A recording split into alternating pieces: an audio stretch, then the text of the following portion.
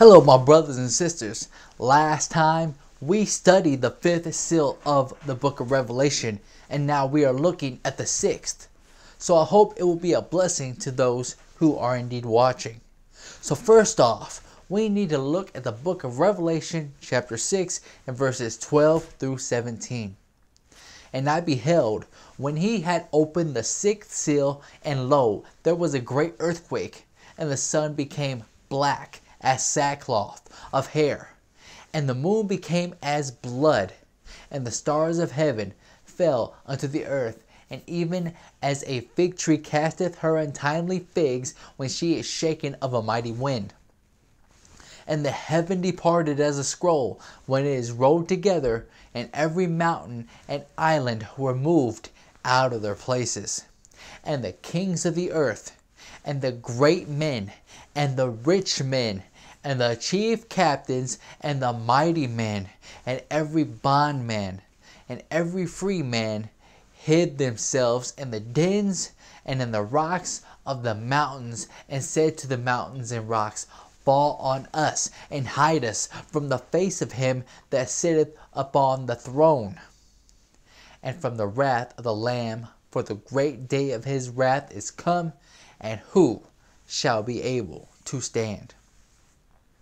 Friends, we have studied some of this a bit, haven't we? We've talked about this in several different videos so far. We see that the earthquake this is talking about is referring to the Lisbon earthquake on November 1st of 1755. The sun being black as sackcloth, coming on May 19th, 1780, and that same night, the moon looking as if it's blood red. Then the stars falling on November 13th of 1833. Notice how all these things occur during the sixth seal. Brothers and sisters, there are only 7 seals. Then we have the return of Christ, right? Let me show you something. The book of Revelation chapter 16 verses 17 through 21 says this. And the 7th angel poured out his vial into the air, and there came a great voice out of the temple of heaven from the throne, saying, It is done. And there were voices and thunders and lightnings, and there was a great earthquake, such as was not since men were upon the earth. So mighty an earthquake, and so great. And the great city was divided into 3 parts, and the cities of the nations fell.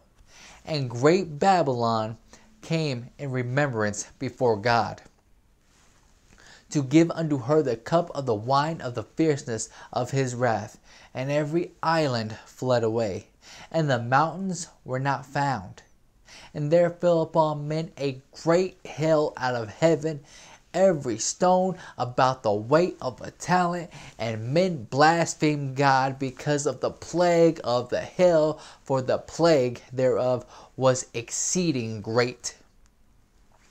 So we see here that this sixth seal coincides with the 7th plague of Revelation 16. Did you know, though, that all of this was prophesied in the Old Testament? Check this out in the book of Joel, chapter 3, verses 11 through 16. Assemble yourselves and come, all ye heathen, and gather yourselves together round about. Thither cause thy mighty ones to come down. O Lord, let the heathen be wakened, and come up to the valley of Jehoshaphat. For there will I sit to judge all the heathen round about. Put ye in the sickle, for the harvest is ripe. Come, get ye down, for the press is full. The fats overflow, for their wickedness is great. Multitudes, multitudes in the valley of decision. For the day of the Lord is near in the valley of decision. The sun and the moon shall be darkened, and the stars shall withdraw their shining. The Lord also shall roar out of Zion, and utter his voice from Jerusalem, and the heavens and the earth shall shake. But the Lord will be the hope of his people, and the strength of the children of Israel. But through all of this, even though the wicked will be destroyed at this time, God's people will be preserved through it all. Old Testament again, the book of Psalm chapter 46 verses 1 through 3 says this: God is our refuge and strength, a very present help in trouble. Therefore will not we fear, though the earth be removed, and though the mountains be carried into the midst of the sea, though the waters thereof roar and be troubled, though the mountains shake with the swelling thereof. Selah. So if we rely on this promise, then what will happen to God's people in the end? Go to the book of 1 Thessalonians chapter 4 verses 16 and 17. For the Lord himself shall descend from heaven with a shout, with the voice of the archangel, and with the trump of God, and the dead in Christ shall rise first. Then we, which are alive and remain, shall be caught up together with them in the clouds to meet the Lord in the air. And so shall we ever be with the Lord. Jesus himself is going to come and redeem his people. The loud voice of Christ will awaken the dead who are still asleep in the dust, and those who are still alive will be translated and will gather together to meet the Lord in the air and will be with him forevermore. How sweet a day that will be, but not so sweet for the wicked who refuse to repent. You see them crying for the mountains and rocks to fall on them, to hide them from the face of Christ. Listen, the book of 2 Thessalonians chapter 2 verses 8 through 12 says this: And then shall that wicked be revealed, whom the Lord shall consume with the spirit of his mouth, and shall destroy with the brightness of his coming. Even him whose coming is after the working of Satan, with all power and signs and lying wonders, and with all deceivableness of unrighteousness, and them that perish, because they received not the love of the truth, that they might be saved. And for this cause God shall send them strong delusion, that they should believe a lie, that they all might be damned who believed not the truth, but had pleasure in unrighteousness. So why is the wicked destroyed? It isn't because they didn't have the opportunity to know the truth, because we are told that the gospel will be preached to every nation, kindred, and tongue and people before the end of the world. It is simply because they willfully rejected the truth and believed in the lies of the devil.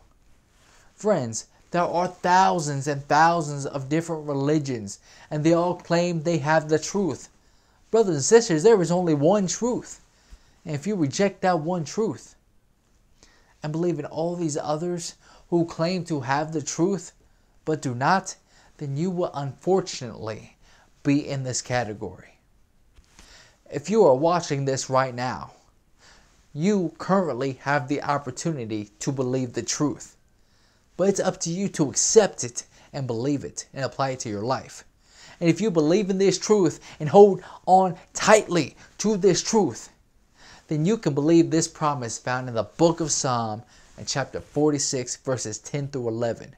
Be still and know that I am God. I will be exalted among the heathen. I will be exalted in the earth. The Lord of hosts is with us. The God of Jacob is our refuge. Selah. The truth is found only in Jesus Christ, the Word made flesh. Not the Quran, not the Book of Mormon, not in the Apocrypha, but solely in the holy Word of the living God. And that brings us to the seventh seal, the return of Jesus Christ. We are living in the middle of the sixth seal right now. We have been for almost 200 years. It's coming to a close. Jesus is coming soon. This is John Tinsley with Everlasting Rock Ministries, and always remember, the truth never fails. God bless you.